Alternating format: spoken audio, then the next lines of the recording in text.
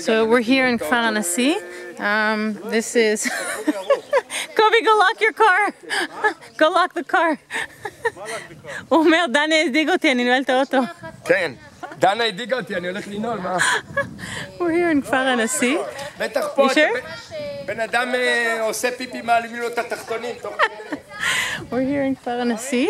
This is part of the camp we're doing with the school. And this is we're in the Pinat Chai, the animal corner. Look at this cool place. This is a pub. We can hang out here. The kids are hanging out with the animals. Look at Danya with the horses. We used to ride horses. It's been a very long time. And Salai's climbing up here. We're gonna all sleep in this huge dome.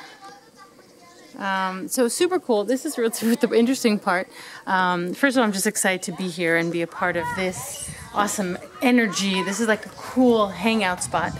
It's really funny. They were talking about the Bedouin.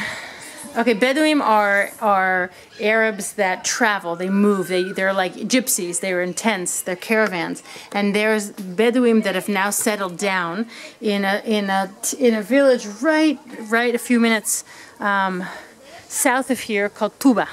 And Tuba are known to be thieves. And Amir just said that he met someone in Tuba once, and he's like, "Oh, where are you from?" And she's like, "I'm Tuba, the village of thieves." Like they're known, they're famous for thieves, and they're not embarrassed of it. They're not ashamed of it. It's just sort of who they are.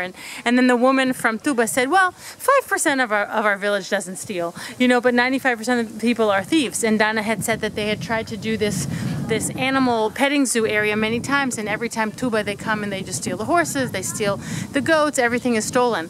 And it's so funny that like it's not a shameful thing. Just like, you know, I guess a gypsy is known, I don't know, to pickpocket or to steal or whatever, then the Tubaim are known as the best thieves.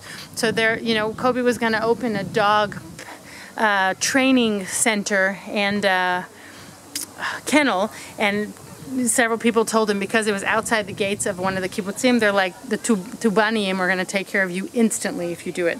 Like they're going to steal the dogs, they're going to steal all your equipment. So it's like, okay, I guess I won't. So it's just interesting that I love that that's like just part of who they are, and it's not even a shameful thing. It's like, yeah, we're the thieves.